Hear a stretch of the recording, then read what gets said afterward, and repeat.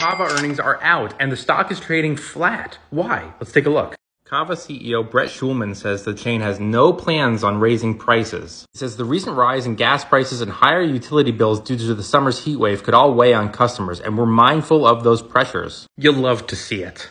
The company reported quarterly earnings of 21 cents per share, which beat the estimate of a loss of 3 cents per share by 800%.